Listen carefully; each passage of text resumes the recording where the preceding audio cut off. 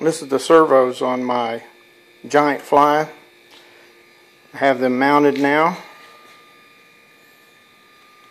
The whine you hear are these servos. They like to cry a little bit. There's carbon fiber push rods going on to the control horns.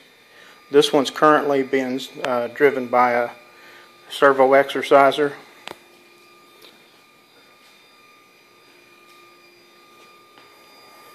Here's the carbon fiber rod. We're on the left elevon. The servos have wooden posts embedded in the arms that they're bolted to. And the two wooden arms are also epoxied to each other with a piece of plywood that's embedded in the foam. This is the rudder servo. The push rod is being glued right now.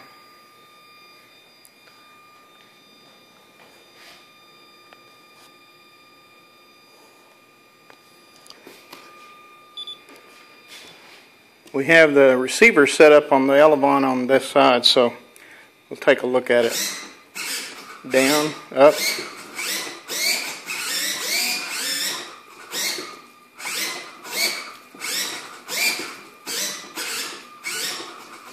Those are pretty big elevons, so it kind of shakes the plane around.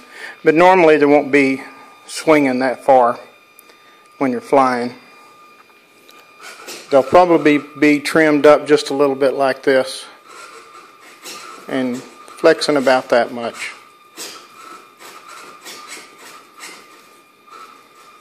And this is all dead weight on it right now.